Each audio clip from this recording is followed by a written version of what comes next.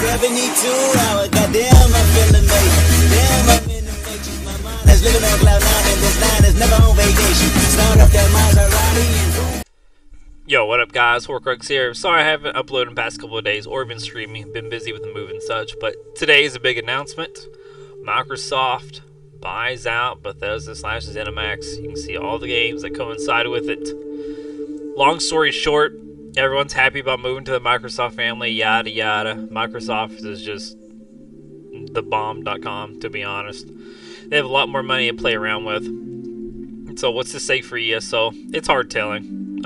If you want to look over the official statements and all that, you can just go to Bethesda Studios on their homepage. There's a link to it. You can read through it yourself. The purchase was for $7.5 billion that they dropped on this. In my opinions, this is probably one of the best things that could ever happen to Elder Scrolls. If you're a fan of all the others, cool. But for Elder Scrolls in particular, they're having a massive amount of issues with server performance, and quite simply put, they don't have the money nor the funds to go about it, so they just band-aid it up as much as possible, hence all the AoE tests. I'm going to go off on a bit of a rant just for a second. The whole AoE test is a complete waste of time. You want to know how to fix the servers, you need to fix the population density in certain areas of the map.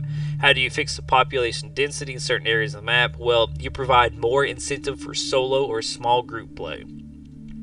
ESO is all about zerging. I swear to God, I'll stream for 4 or 5 hours. I usually get zerged down probably 90% of my deaths. There's just no incentive to play by yourself. Zero incentive. You actually get punished for it. There's zero incentive really for playing in super small groups.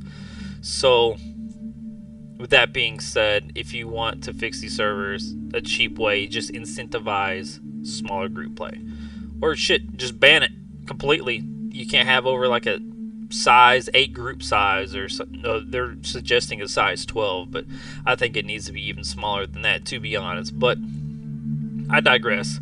Todd Howard, our Lord and Savior, so they've been with the company for fucking ever, as you guys know, and I'll let you guys read through this. Outcast goes into this much more in depthly than this is going to be. He has like an hour-long video on it. Well, maybe not an hour, right? Half an hour, something like that.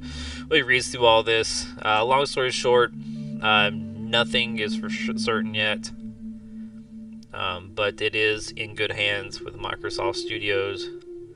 Just thank God it wasn't someone else, like EA or something dumb. Just glad it's Microsoft. So hopefully they'll dump a lot of money into this game, because Elder Scrolls is a diamond in the rough, in my opinion. This game has so much potential. It appeals to everyone. The combat system is wonderful.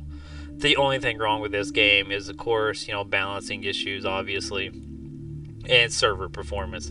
And that just boils down to having the manpower and the funds to fix it. And maybe this is a step in the correct direction. We'll see in the months to come. But this has been Hoarcrux. Thank you so much for listening. I will be streaming today. I'm moving some stuff into the new house. I'll get around to it sometime today, not sure when. So if you want to be around for that, please hit the notification, like button, subscribe, unsubscribe. It doesn't really matter. Thank you for watching. Bye.